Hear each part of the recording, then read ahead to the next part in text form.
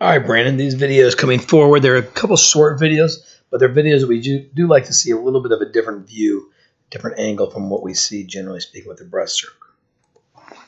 So here we can see that your eyes are looking straight forward, right at us, okay? What we want to do is make sure that your eyes are a little bit on an angle, so your head kind of falls up, and then it also falls forward. So instead of looking forward quite so much, let your eyes kind of fall down a little bit.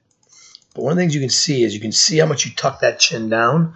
What you want to do is let that head fall down with your shoulders. You want to make sure to keep your spine in line with everything. And so as your shoulders start to go forward and your hands start to go forward, that head should also start to fall forward. So don't force it down as much. Just let it fall into your stroke. Great job here of getting underwater, man. That looks so good. Your good depth as far as that goes. That looks excellent. The other thing that I really like a lot, you can see that we're starting that pull right here, and their head's a little bit above the water. But you started that pull right when your feet finished that kick, which is outstanding. One of the things that we see from swimmers with breaststroke is they kind of get a little bit too fast, right? And they don't ever let their kicks finish. You're doing a great job of finishing that kick, which really helps you have a much stronger breaststroke. Again, great job of breathing early. That looks so good.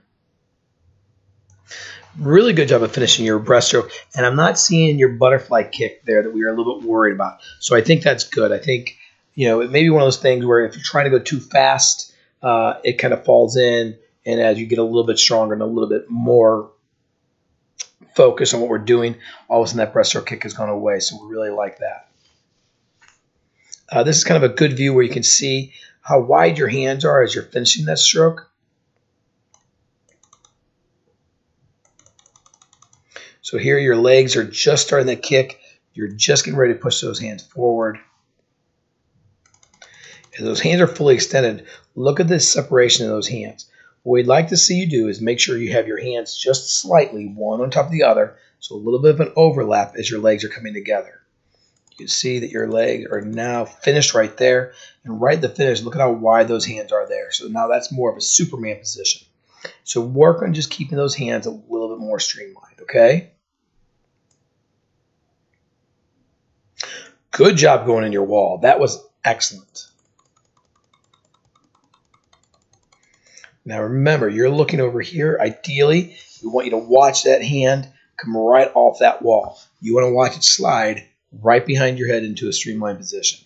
Okay? So when you're elbowing your brother, calling your mother, the idea is to watch that hand. But again, that is so much quicker. Your feet are just now hitting the wall, and you're already off, transitioning from one direction to the next. And that's perfect. Okay, we want to make sure we have a good, quick transition. And your transition here looks so much better. Okay, Brandon, that is a good streamline. All right, now it's different when we see underwater, and I know that. But this streamline is what we want to see all the time. We like how your body line is here. You got your feet nice and pointed. So excellent job there as well. Good dolphin kick, but remember, hold that dolphin kick for just a split second.